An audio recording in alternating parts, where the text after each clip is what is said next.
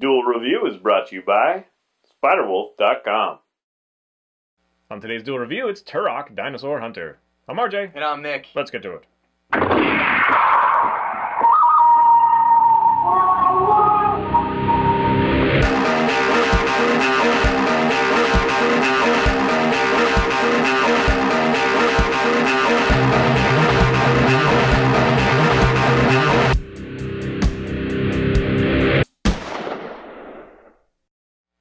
Hey everybody, today is the 10th, and we're taking a look at a beloved game of his, Turok, Dinosaur Hunter. That's right, and this game came out in, 1997 for the N64. Year I graduated, which Really? is probably why I don't like it that much. Wow. I was older. So, it was... I derailed. You did. It was done by Iguana and Acclaim Entertainment, and the plot pretty much is you play as Tall Set, and you're in the Lost Land, and basically the Lost Land is like an amalgamated pocket dimension where things just kind of slip. So you have dinosaurs, you have aliens, you have robots, you have, you know, cool weaponry and all sorts of things. And Tall Set is a Native American, I think he's a Sequin or Sequin, I don't know what the name of the tribe is, but he's a Sequin Native American. Sequin? I think so. That's definitely not how it's... It's Sequin,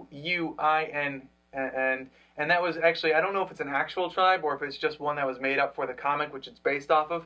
And I should say that there's several comics of Turok. There's an old kind of newspaper comic that came out a long time ago, and then there's the one that this one was based off of, which was done by not Acclaim Entertainment, the ones who created it, but Acclaim Comics. So there are two different Acclaims. So Acclaim Comics put out the comic for this one, which follows Joshua Fireseed, who is going to be the new Turok, and he goes into the Lost Land every now and then to help save everything. Fireseed. You might want to get that checked. So I guess that's the premise. Stop the campaigner from creating an army to invade the world. And I guess go ahead and take it away, but I'm probably going to take it right back as soon as you're done. Yeah, I mean, it was not one that I really got into. It's, you know, it's Doom-esque, but with dinosaurs, which is probably awesome for you, but for me, I had moved on. Really? So you moved on from dinosaurs? I've never been into dinosaurs, really. I mean, like, they're interesting, but I don't know. And then, like, robots and shit, like, what? But... Dude, I loved take it. Okay, so this was one of my, like, top 3 most anticipated games of all time. If you guys remember Funko Land, it was a terribly overpriced game store, you know, and at the time I didn't know, but I begged I need this game, please, for the love of God. It was advertised heavily. In fact, it was advertised so much that I was actually excited about it too, but then I played it. Really? Yeah. Oh, dude, I loved everything about this game. So Funko Land charged me like $90 for this game, or my aunt, I should say. Holy hell. Yeah, it was a lot of money, because it was like, oh, we're going to get it, and we only have a limited supply because everyone's been asking for it. And me, this was when the internet was still young. I was scouring the internet for all the images, everything that I could find about this game, because it was dinosaurs, and you were hunting them, and it was so cool. You know, and I loved everything about this game. And one of the things that I wanted to mention is, I've noticed that there's been a kind of decline in the peripheral experience of gaming. You know, like the game manuals for one. You know, I get games now, and most of them are just like these black and white 2-page pamphlets, mostly about the system and how to handle it, and nothing to do with the actual game. And when I got this game, when I got Turok Dinosaur Hunter for N64, the first thing that I did while we were driving back home is I opened it up, and I was sitting there just kind of admiring every page of that booklet, because I was in love with the whole idea of this game. And then I of course went home and I put it in, I played it, and it was so cool, and the controls you had to get used to them for a little bit, but if you've already played GoldenEye, then you probably know the control scheme. It was just kind of, you know, a little tough, but they let you control how stiff your controller is. So, you know, it worked out just fine, and the game was so awesome, and you were sitting there fighting dinosaurs and fighting hunter-like characters. I mean, they actually had, like, hunter caps. And this isn't the first version of Turok, is it? For the video game system, yeah. Oh, I thought I remembered on computer, PC, before that. Well, it came out for N64, and it came out for PC. Okay. Iguana was responsible for the N64 version. Acclaim was responsible for the Windows version, but mostly, you know, it was the N64 version, because that one was so awesome. In fact, one of the things that they advertised was that this game was going to, like, use up every ounce of ability that the N64 had, and I believe that it did, with few exceptions. I mean, you had a lot of repeated backgrounds, but that was kind of a common thing back then because, you know, it only had 64 bits to it. There wasn't much to it. It's funny. I recently watched a trailer, and I remember it being like, "Oh, dude, it's so, you know, realistic and whatever." And now it's like horrible. No, it's definitely pixelated. You know, but it was so much fun just getting all those keys, kind of going to the hub, plugging those keys in, and entering a portal that would lead you somewhere else. And then you had like these, and I forgot about these until I recently played it again. But you had these kind of portals that were like brought you to kind of like a submission or a sub little room where you can get more points and get upgrades, and maybe the backpack was the first one that you can get. You know, so there was so much more to it, and then you was exploring and the cool enemies, and you had these kind of dinosaurs that weren't really dinosaurs and weren't really humans. You know, there were just so much going on, so cool, and I loved every bit of it. Plus the weapons were always cool. In fact, I think I liked the weapons more in the second one, which was Seed of Evil, more than the first one. I think Seed of Evil had the cerebral board, which I just loved. You know, but this one had the chronoceptor, and it had like the plasma cannon, or you know, not the plasma cannon, but the one that kind of created this like atomic explosion. You know, just like this huge like, you know, so awesome. So if you like it so much, how come you don't like play the new one and stuff? The new one, I don't know how to answer that. I mean, the new one was okay, but I just had so many problems with it. The story was kind of, it doesn't have the same storyline, you know, where you're in this pocket dimension, and that was one of the things that I really loved about this, you know, being in this pocket dimension where everything kind of fell in. Anything that was lost in time just kind of fell in there. You know, all your socks that you lost in the dryer, that's where it ended up. And so the new one was kind of not about that. It just felt different to me. It didn't feel like the good Turok. Plus, you know, you were you were still Native American, but you were a space marine instead of, you know, a regular Native American who goes in with... Sorry. No, I was just going to say, I think we've also progressed because, like, Duke Nukem, right? Yeah. Duke Nukem Forever, it's because it was literally made, you know, 12 years ago, and it still has the same humor and the same whatever, and people progress past that. Yeah, people don't really respond to that I anymore. guess. But they did something different with Turok, so that's why I was kind of asking. Is like if you have so much nostalgic love for it, it's surprising to me that you don't force yourself to like the new game.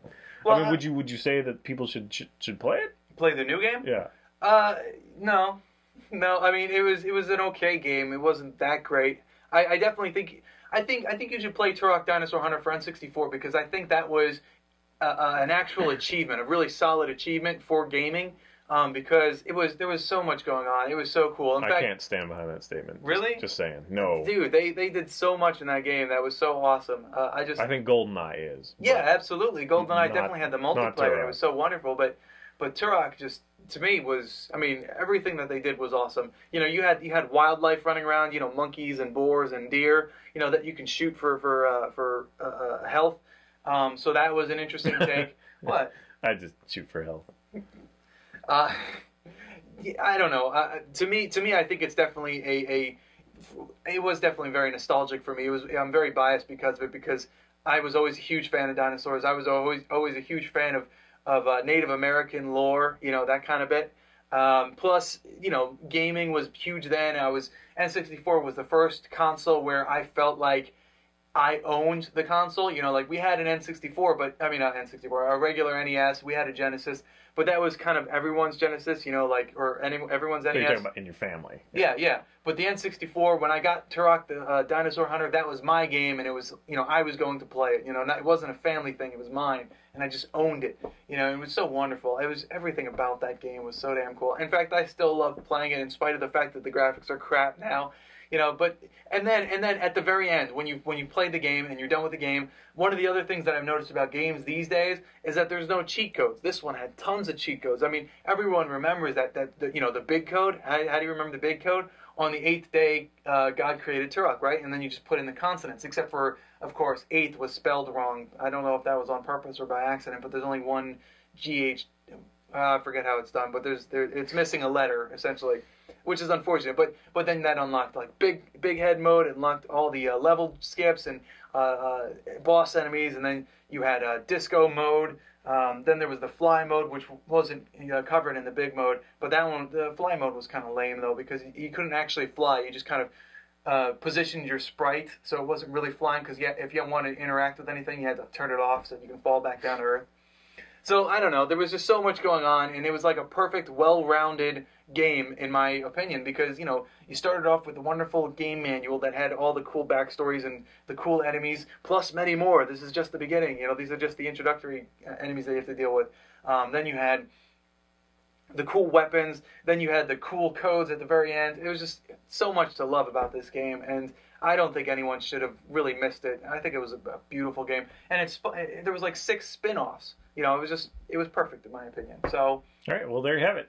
So yeah, High praise indeed. Rant. So if you want to trip back memory lane and see what Nick is passionate about, check out Turok. Turok Dinosaur Hunter. Seeds of Evil was good. I kind of lost interest after that. I think the third one, which was named Oblivion something or other, that one kind of lost it. And then they had the full multiplayer Rage Wars, which was...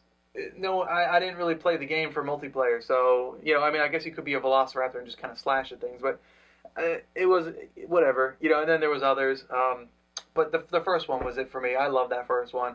You know, the first time I saw Triceratops, it's like, oh my god! So... Alright guys, thanks for watching. Please subscribe to our YouTube channel and follow our great playlists. Game Lab's been a lot of fun. Yes, it has, and Perhaps please... we'll do some Turok. Ooh, yeah, that'd be awesome. And I totally derailed me the second time this week. So what am I saying? So please help support us by buying our wares at spiderwolf.com. That's right. T-shirts, a card game, art prints, short stories, and more. And if you're on Facebook, so are we, so find us and friend us, and if I'm online, I will chat with you all day. And we're both blogging. You can find me, fisk37.tumblr.com. I'm blogging as characters, releasing updates of the world that I've created for 10 plus years. Take a look. If you like it, share it, support me that way. And mine is nicholasbach.tumblr.com, where I have short stories and poetry, so if you're interested, check that out. All right, guys. See you later. Oh, dude. I did not think I got that. You're a bastard. I sort of regret it. Yeah, I love this game. Coming up, it's Storm the Castle.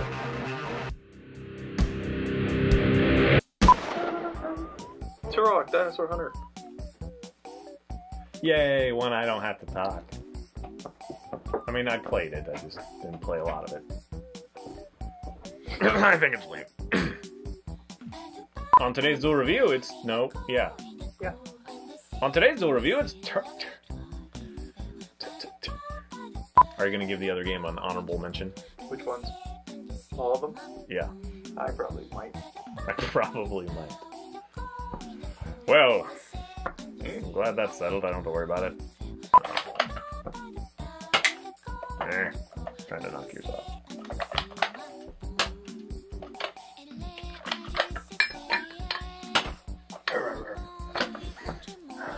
I need all 6 now, Nick.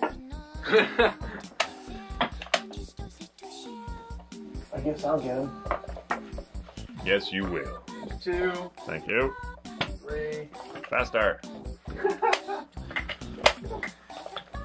Mine, that was 4. 5. And I saw one bounce down here. I thought. Hooray! Thanks. And now you shot 1. I only dropped 1. I didn't mean like that. Yes, you did. I never did. It's appropriate you got that one.